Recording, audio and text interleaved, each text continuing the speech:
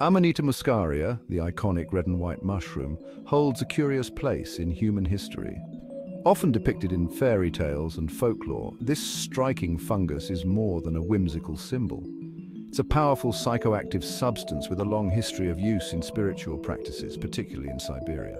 For centuries, indigenous Siberian cultures have revered Amanita muscaria for its ability to induce altered states of consciousness, often employing it in shamanic rituals to commune with the spirit world and seek healing. This fly agaric, as it's sometimes called, contains a unique cocktail of psychoactive compounds, most notably Muscimol. Unlike psilocybin, the psychedelic compound found in magic mushrooms, Muscimol doesn't primarily target serotonin receptors in the brain. Instead, it exerts its effects through a different pathway, interacting with GABA receptors, the brain's primary inhibitory neurotransmitter system.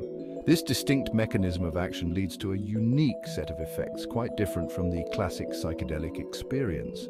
While some users report euphoria and hallucinations, others experience sedation, delirium, and vivid dreams. This unpredictable nature, coupled with its potential toxicity, has made Amanita muscaria a subject of both fascination and caution.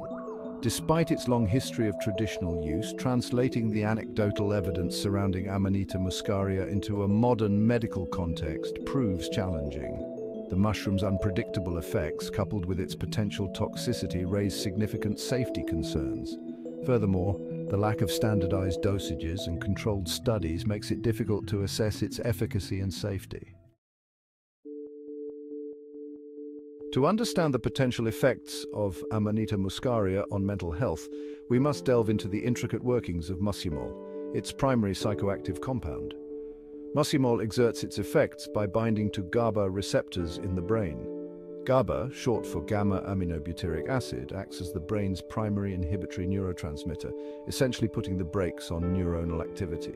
When Muscimol binds to GABA receptors, it mimics GABA's inhibitory effects, leading to a decrease in neuronal firing. This dampening effect on brain activity can manifest in various ways, from sedation and relaxation to altered perception and even hallucinations. The specific effects experienced likely depend on the dose consumed, individual sensitivity, and the overall setting of the experience. Some researchers speculate that Muscimol's interaction with the GABAergic system could potentially hold therapeutic benefits for conditions like depression and anxiety. Conventional antidepressants often target serotonin or norepinephrine, neurotransmitters involved in mood regulation. Muscimol's unique mechanism of action, however, suggests a potential for a different kind of therapeutic effect, possibly by reducing excessive neuronal activity associated with these conditions. However, it's crucial to emphasize that this is purely speculative. Rigorous scientific research is needed to determine whether Muscimol's GABAergic effects translate into tangible benefits for mental health conditions. The unpredictable nature of Amanita muscaria, coupled with its potential toxicity, further complicates its potential as a therapeutic agent. The use of Amanita muscaria in Siberian shamanism dates back centuries, woven into the fabric of their spiritual practices and rituals. Shamans, acting as intermediaries between the physical and spiritual realms, would consume the mushroom to induce altered states of consciousness, believing these states allowed them to communicate with spirits, access hidden knowledge, and perform healing ceremonies. Stories abound of Siberian shamans ingesting Amanita muscaria, experiencing vivid visions and embarking on journeys to the spirit world.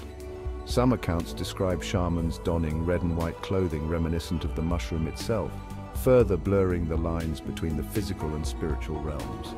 These rituals, passed down through generations, offer a glimpse into the profound cultural significance of Amanita muscaria in these communities. However, it's essential to approach these anecdotal accounts with a critical lens.